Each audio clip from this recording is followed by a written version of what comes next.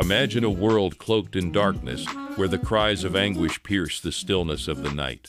In the heart of Egypt, a land enslaved by tyranny, a tale of defiance and divine intervention unfolds a story of a people yearning for freedom and a God who unleashes his mighty power to deliver them.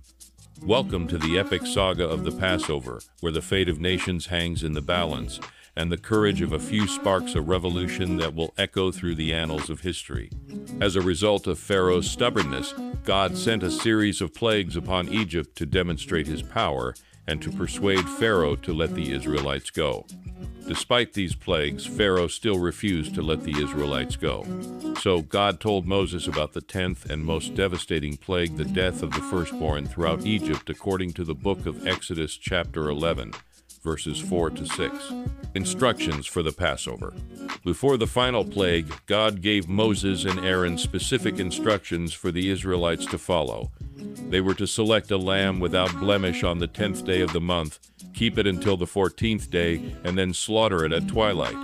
They were to take some of the blood and put it on the 2 doorposts and the lintel of their houses.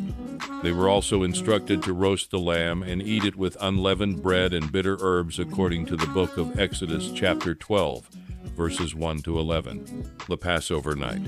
That night, the Israelites did as God commanded.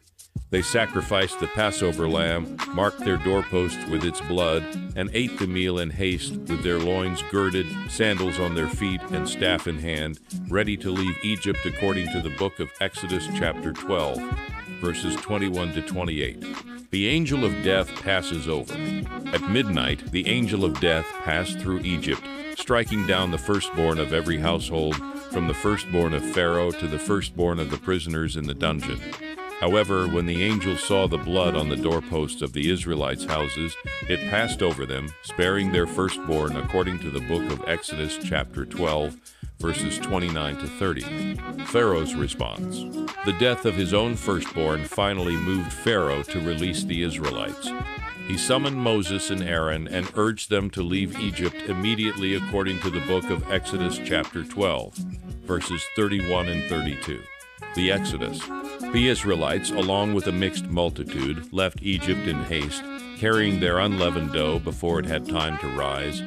They journeyed through the wilderness towards the promised land, marking the beginning of their liberation from slavery, according to the books of Exodus chapter 12, verses 33 to 42. The Passover event became a central aspect of Israelite identity and is commemorated annually by the Jewish people through the celebration of the Passover feast. From this story, we learn that God keeps and kept the promise he gave to Abraham by the angel passing over and sparing the household of Israel. Note here, they were instructed to be inside the house with a blood marking on the doorpost, which was a sign to the angel of death to pass over that household. Indeed, God keeps his promises. Keep your trust in him. These stories are to equip us in our journey of faith. According to 2 Timothy chapter 2, verse 15, the Bible says, "Study to show yourself approved unto God, a worker who does not need to be ashamed, rightly dividing the word of truth." 2 Timothy 2:15. Approved workmen are not ashamed. This is for us to know, to love, and to serve our Lord Jesus Christ. Welcome, and please subscribe to our channel, like, share, and comment.